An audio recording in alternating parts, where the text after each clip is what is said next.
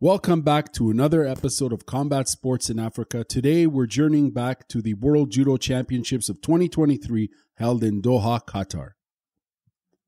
Together we will relive the African triumphs, heartbreaks, and landmark moments of the competition that saw 73 competitors from the African continent take on the world's best judoka. As always, our information is drawn from reliable sources, this time directly from the African Judo Union.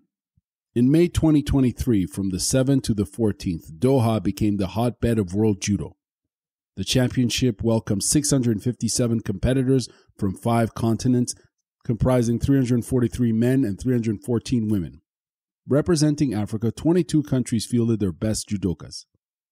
On day 1, Morocco's Younes Saddiki made the continent proud, clinching the 7th place in the under 60 kilogram category.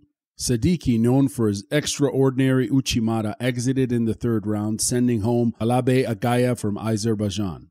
The 25-year-old Moroccan had already proven himself at the 2022 Dakar Open and the African Championships, and his sensational performance at Doha added another feather to his cap. Day 2 of the championship brought more thrill. Soumiya Iraoui from Morocco showcased her tenacity and technical prowess in the under 52 category, defeating Portugal's Joana Diogo in the 1st round. Despite her eventual loss in the 2nd round, her journey was a testament to the competitive spirit of African judo. However, Iraoui was not the only African in the under 52 category. Competitors from Mozambique, Senegal, Cameroon, and South Africa vied for glory. Meanwhile, in the under 70 kilogram category, 7 African judokas gave their best on the tatami mats of the Ali bin Hamad Al Attiyah Arena.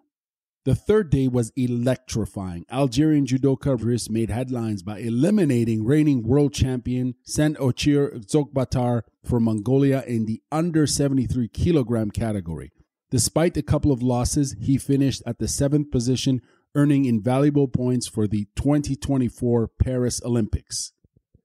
The competition took a dramatic turn in the mixed teams event, where the Moroccan team delivered an awe-inspiring performance. Defeating Greece and Austria in the early rounds, the team suffered a loss to Germany in the quarterfinals. The Moroccan team bounced back again against Romania in the repechage, but ultimately fell to the Netherlands. Despite missing the bronze, the performance of the Moroccan team had Africa in suspense throughout the competition. The World Championships Doha 2023 was a testament to the rising status of African judo. It was a thrilling 8 days of competition where African judokas challenged and overcame some of the best players on the globe, reminding us all of the rich vein of talent we have running throughout the continent. That's it for this episode of Combat Sports in Africa. Join us next time as we dive deeper into the world of African combat sports. Until then, stay safe and keep the fighting spirit alive.